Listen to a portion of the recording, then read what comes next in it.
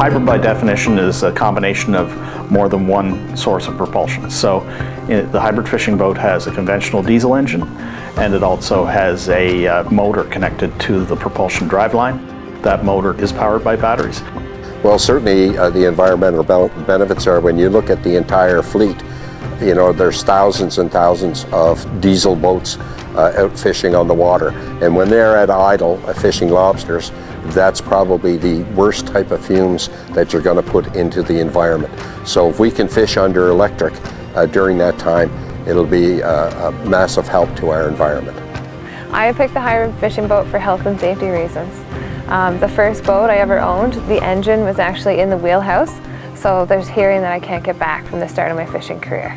Other reason is the health of the diesel engine. You're increasing the longevity of the engine because you're not putting the hours on the engine, therefore you're doing your routine maintenance less, and that's actually saving you money as well. The vessel's much quieter when it's in all-electric mode, and there's no fumes from the diesel engine, and it's a much better environment to work in. Also, the hybrid system provides an alternate form of propulsion, therefore the vessel has a go-home mode in electric in case the diesel engine fails. AKA's history in the marine industry, we're about 27 years old.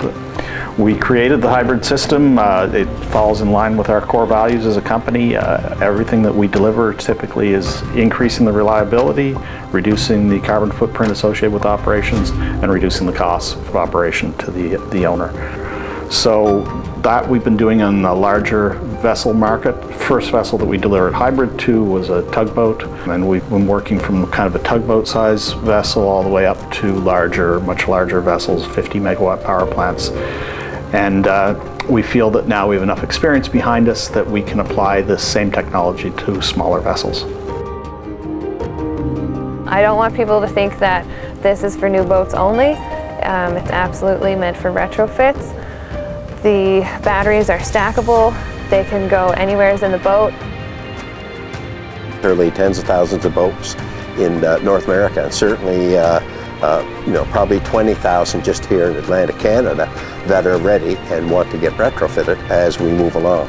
And I think certainly we'll get to a point where all new boats that are being built, it's going to be a requirement by the industry that they be hybrid or fully electric.